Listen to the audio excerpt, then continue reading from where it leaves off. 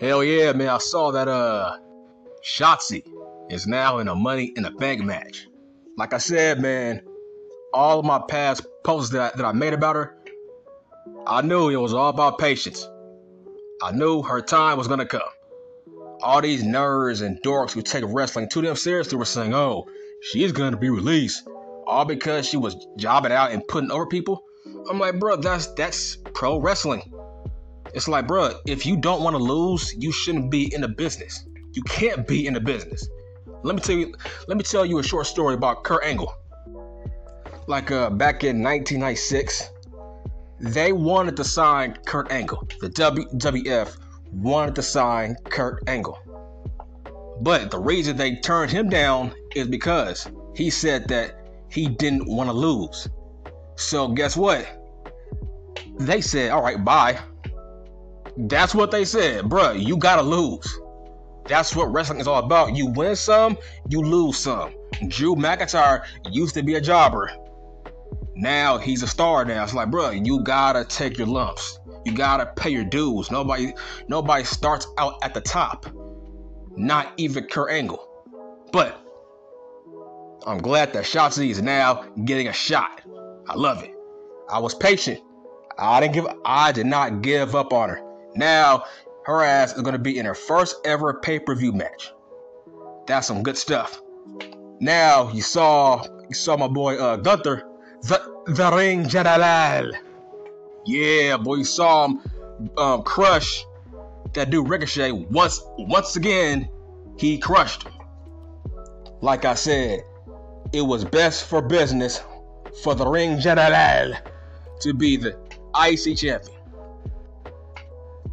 That dude should hold that title for at least a year. Bring prestige back to that title.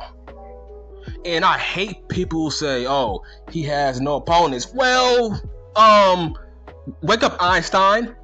By your logic, freaking Ricochet had no dead opponents, so who cares? It's like, no, there is opponents. There is no more brand split, so Gunther has opponents, right? If Matt Riddle wants to come over to SmackDown, he can come over to SmackDown if he wants to. If Chad Gable wants to come, he can come now. There's no more brand split. If Rey Mysterio wants to challenge Gunther, he can come now. He has opponents, you dumbass. But that guy is one of the best things about SmackDown. Now, let's get to my boy, Butch. Good old Butch, man. Good old Butchie. That dude is my favorite wrestler on SmackDown. It's not even close. He rejuvenated the career of Sheamus. Sheamus was freaking floundering. Even with Ridge Holland. Those two were kind of... Nobody cared about them. They were floundering. Then, once they got Butch into the act, now they are starting to main event SmackDowns now. You get what I'm saying now? Ridge and Sheamus, they were not main eventing SmackDowns. They were not. Once Butch came to the picture, that's when they started main eventing SmackDowns. Now you see what I'm getting at? Butch is that whole act. Butch is a star. He's a star of that whole act. He gives them charisma. He gives them character. He makes them freaking entertaining. Now, all these nerds, all these black and gold nerds, right, from the past were saying, oh, Butch, his character is cringe, his character is dumb, blah, blah, blah. Well, my bro, you were the same people. Now, look, let me bury the anti-smarks that freaking deny that they are anti-smarks. The same anti-smarks that are hating on the Butch character were the same people that didn't like him when he was in freaking NXT. Whatever his name was. I think his name was Pete Rose or something. Pete Smith. Something like that. But when he was in NXT, the same anti-smart marks did not like Pete Dunne. Whatever his name is. What? Pete Rose or something like that. They didn't like Pete Rose. because they feel like, oh, he's so serious. He can't talk. All he does is wrestle good. All he is a freaking work rate guy. He has no character. He has no charisma. Blah, blah, blah, blah. Now he's on the main roster with a character that Vince McMahon gave him and Bruce. They are trying to give him some charisma, give him a character, give him something that the fans can get behind. And now we are behind him now. And now I'm hearing these fake wannabe freaking anti-smarts that deny that they are anti-smarts, but you are. Because that's the definition of hypocrisy. How can you hate on Butch and you didn't like him in freaking NXT because you think he had no character? So make up your damn mind, he has a character now. I don't care what it is, it's a damn character. Literally, it's a character. Somebody can emulate Butch. Nobody can emulate Pete Rose. Nobody can. Because we didn't know what he was. The freaking bruiserweight. What the hell is a bruiserweight, right? Now we know what he is, and now he's Butch. He's a guy, he's a rabid Wolverine. He's unhinged. He's crazy. He always wants to fight everybody. He's a damn pit bull. That's his character. He's a guy who thinks he's bigger than what his size is. To me, that sounds like Crash Holly. A guy who was mega over with the audience. Look, man, let me tell you a secret about Crash Holly. Crash Holly was like my top 10 favorite wrestler during the Attitude Era. Why? Because he was charismatic and he had a character. And he didn't take himself too seriously. And he had an act. He was the same guy that rejuvenated the career of Hardcore Holly. He made Hardcore Holly entertaining. You see all these segments with the 24/7 championship? Bruh, all that was Crash Holly. All that, what you see with the 24/7 championship, they copied all that from Crash Holly when he was a hardcore champion. Where he said that he was a 24/7 champion. That's what he said. He said that he was willing to defend the title 24/7. That's why everybody was trying to pin him back in the day. It was one of the best segments on Raw and SmackDown. He was an entertaining guy that the kids loved. I love Crash Holly. Crash Holly was a guy that the kids loved. I was like a young kid, but man, I loved Crash Holly because he was freaking entertaining. He relates to kids because he's a small guy that thinks he's bigger than what his size is. Crash Holly, when he used to come out, the ring announcer always says, he always said, coming in at 400 pounds, Crash Holly, because he called himself a super heavyweight. That was a character. This dude used to come down with a damn weight scale to prove to people that he was a super heavyweight. Dude, he was a funny guy. Man, I was hurt when he left for TNA. Man, I was hurt. Now, if you notice, once Crash Holly left for TNA, dude, Hardcore Holly was done. Hardcore Holly, he literally became a jobber. Hardcore Holly became a jobber once Crash Holly left. Because what was Hardcore Holly known for? Like after that, he went from Raw to SmackDown all the way to Sunday Night Heat. Once Crash Holly left the act. This is what Butch is doing for Sheamus. Dude, Sheamus was born. Sheamus was floundering without Butch. Now, Sheamus is back in the main events against the Usos, against the damn New Day. They are main eventing shows because of Butch. Nobody cared about Ridge and Sheamus until Butch came to the act. That's facts. That's factual evidence. They were never main eventing no damn SmackDown together before Butch arrived. Literally, look it up. Now, Butch said he's a fan of his current character. Why? Because he said that he's been inside the WWE for the past 6 years and he's been the same guy. He said that it was time for him to change. It was time for him to evolve once he got to the main roster. Like, you can't be the same guy for the past 6 years and thinking you were going to be that same guy on the main roster. So he was all for changing. What's the problem with that?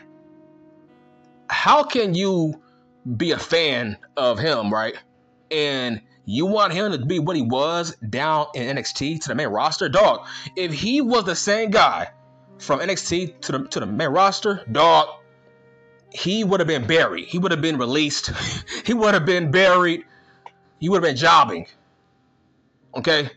There's no way in hell Vince McMahon would have got behind him. Hell no. There's no way. He had no character. He was serious. He couldn't really talk all that well. You think he was going to be a star on the main roster as Pete Rose? Whatever his name was? You think that was going to get over? No way in hell. He would have been worse than freaking Ricochet. Once again, what if Ricochet would have took the initiative on changing his character? Kind of like Butch did. Maybe freaking Ricochet wouldn't be where he's at now. Maybe he'll be higher on the card if he would have changed up his character. Butch was a boring guy down in NXT. He was boring as hell. Now, he's in the main event scene now, bruh. He's involved in main events. Whether he's in it or he's a part of it somehow, he's now in the main events on SmackDown. As a tag along, or he's in the match wrestling against Drew McIntyre or the New Day. Am I wrong here? Nope. Those are factual evidence. It was smart that he said that, look, man, I gotta change. I can't be the same guy on the main roster. I gotta change. And that's what he did. He's smart. He did what I said everybody should do down in freaking NXT. Dog, whatever works down in NXT, that's not going to work on the main roster. What part of that don't you understand? Right? Freaking Ricochet, he was cocky. Ricochet was cocky, man. He thought, hey, I'm over down in the black and gold brand. So, because I'm doing flips and kicks and dives that please that audience, okay, once I get to Raw SmackDown, I'm going to be the same guy. And I'm going to be the next AJ Styles. Man, hell no. Hell no. Look where he's at now. Right? Look where he's at now. He had a boring IC title reign. You could make the argument he had the worst IC title reign in the history of that belt. Why? He never defended it on a pay-per-view. So that's my proof that he might be the worst IC champion of all time. How can you be an IC champion and you never defended it at WrestleMania? No other pay-per-views? That's crazy. That's insane. That's wild. But let's get back to Butch. Dude, Butch reminds me of Crash Holly. When it comes to, I think they're called the Brawling Brutes. Sheamus, he's Hardcore Holly. And Ridge Holland, he's Molly Holly. But the guy that makes that faction go is Butch and Crash Holly. You see where I'm getting at now? Without Butch and Crash Holly, that's a boring ass group. Without them. See, it's Butch, he did everything I said. He did everything I said. Whatever you do down in NXT, bro, that's not going to get over on the main roster. And he realized that. You know who he looks up to? His inspirations were William Regal and Daniel Bryan. Now, the William Regal that he's talking about was the comedy act William Regal. The one that was the commissioner, the one that was with Tajiri, the one that Chris Jericho actually peed inside of his coffee cup. That William Regal. He was funny as hell. He was a great comedy act. That's who Butch looks up to. The guy that was from the UK, that once he got to the main roster, he was put in freaking comedy segments to show some more personality. That's what this is all about. Butch is now showing some personality. That's what Vince McMahon wanted out of William Regal. That's why he made him the man's man during his first run. Then he came back, he made him the commissioner. And he showed tons of funny personality. He had great comedic timing, right? With him and Jericho and Tajiri. That was great stuff. Now, he also likes Daniel Bryan. Now, what he means by Daniel Bryan was he means Team Hell No. That Daniel Bryan, that was a comedy act with Kane. So those were the guys that gave him the influence on changing up his character, on being more of a comedy act to get more over. And it's working. You see, when you show more personality, you get rewarded for it. Butch is now being rewarded for showing some personality now. Right? Like Team Hell No, that was a funny ass tag team. So you can see the combination of William Regal and the Team Hell No, Daniel Bryan, with Butch. Butch is a funny ass dude, man. He's the best thing on SmackDown. Also, there was another guy that was a comedy act. Who else? Fit Philly with Hornswoggle. Now, Fit Philly, when he was in WCW, he was a serious badass dude, right? He was serious. He told no jokes. He took himself very seriously. But once he got to the WWF and he was paired up with Hornswoggle, that's when Fit Philly got over. That's how Hornswoggle got over, right? Remember that? Dude, when you say that it ain't Fit Philly inside of the WWE, who do you think about? The first person I think about is Hornswoggle. I don't know about you. Hornswoggle. Let that sink in. Once Fit Philly became a comedy act, that's how he got over. That's how we mostly remember him now. Now, Fit Philly is another guy from the UK, just like Pete Rose, that took it upon himself to become a comedy act, to show some more personality. And it worked. Now it's working for Butch now. You see what happens when you show some personality? See? So you have William Regal, Fit Philly, two famous guys from the UK who were known as badasses, who were serious guys down in WCW. But once they got to the main roster on Raw and SmackDown, they said, you know what, man, we gotta change. We gotta show some more personality. We can't be bland as a damn chalkboard. And they got rewarded for it, didn't they? They became champions, right? That's what I mean. Now, when it comes to Butch, look, I'm telling you, man, he reminds me of Crash Holly. Crash Holly and Spike Dudley. That's why the kids like him. And that's why the kids will like him. Because, dude, I'm going to say it again. I loved Crash Holly when I was a kid, man. He was funny as hell, man. I was a huge Crash Holly fanboy. Still to this day I am, man. Still to this day, man. I miss Crash Holly, man. I miss good old Elroy, man. Elroy, he was over, man. That's who he reminded me of, Crash Holly. Butch. Look, man, Butch has tons of potential. Like I said, I see Ridge and Butch. I see them most likely becoming tag team champions down the road. I don't know when. Most likely, the crowd will turn them into faces eventually. You have seen how Sheamus teamed up with Drew McIntyre. See, those are seeds that are planted that eventually the Brawling Brutes will become faces down the line, and they will beat the Usos for those tag team titles. I don't care what anybody say. They will be tag team champions, Butch and Ridge Holland. I'm telling you, man, this has rejuvenated the career of Sheamus, being paired up with Butch. Like I said, Butch is the most entertaining guy on the show, and I'm glad Pete Rose or Pete Dunne or Pete Smith said that he is a fan of his character on the main roster. He said that because, like, okay, even when he was in NXT, He had some comedy segments. People forget that. He was tag team champions with Matt Riddle. They were a comedy act. So those were seeds planted that Pete loves being a guy that's about comedy. He likes showing off his funny side. Hence why he was paired up with Matt Riddle.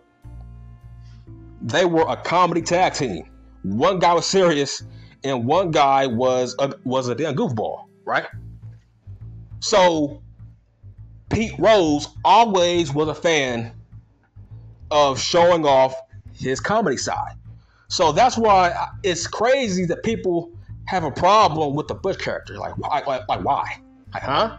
Dog, he has a character now. He ain't known for a guy who just breaks fingers. Now he has a character, a gimmick. A guy you can freaking emulate. Literally.